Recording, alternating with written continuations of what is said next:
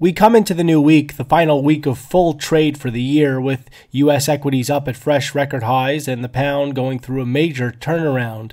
The catalysts for these developments come from the news of the agreed terms of the U.S.-China Phase 1 trade deal and strong majority government for Boris Johnson in the U.K. election. There's also been another major driver of all this price action, which has been the Fed's latest communication leaning even more dovish than expected last Wednesday.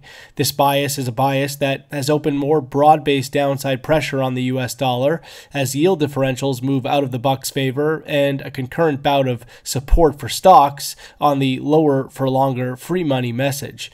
We're used to seeing trends push in the direction they've been moving into lighter holiday trade, and so this could translate to even more demand for stocks and even more selling of the US dollar as the final days of 2019 wind down. Volatility in 2019 was astoundingly low, and when volatility gets that low, it usually means we're that much closer to a surge in volatility. We wonder if the recent selling in the US dollar is sending a message of such volatility to come. Looking at the calendar for the day, key standouts come in the form of manufacturing PMI reads out of Germany, the Eurozone, UK, and US. That's all for now.